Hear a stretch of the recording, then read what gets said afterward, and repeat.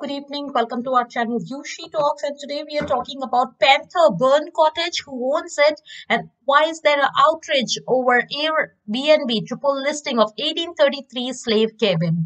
We have more details. Please continue to watch this video.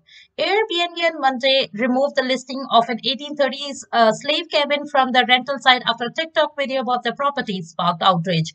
After removing the Panther Burn Cottage located on Belmont Plantation in Greenville, Mississippi, Airbnb issued an apology.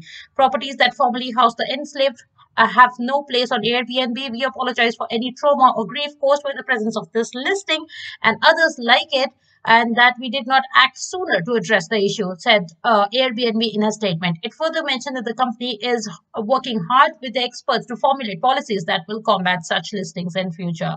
So who owns Panther Burn Cottage? Brad Hosser has been the owner of Panther Burn Cottage for only 3 weeks. Hosser issued a statement saying, as the new 3-week owner of the Belmont in Greenville, Mississippi, I apologize for the decision to provide our guests a stay at the slave quarters behind the 1857 antebellum home that is now a bed and breakfast place. I also apologize for insulting African Americans whose ancestors were slaves. He explained that the property was previously owned by Joshua B. Kane, who advertised the place as such.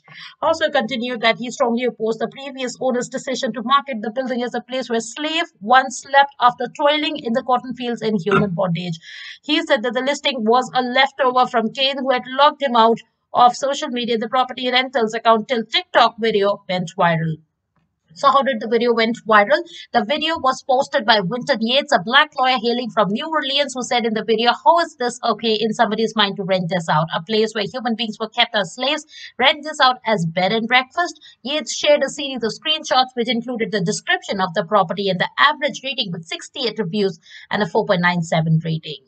So he continued to say the history of slavery in this country is constantly denied, and now it's being mocked by being turned into a luxurious vacation spot. He explained that his brother first pointed out the property in the hopes of renting it, but Yates felt compelled to call it out. As the description in the screenshot shared by Winton Yates, the Panther Burn is an 1830s slave cabin from the extant Panther Burn plantation to the south of Belmont. It has also been used as a tenant sharecropper's cabin and a medical office for local farmers and their families to visit the plantation doctor.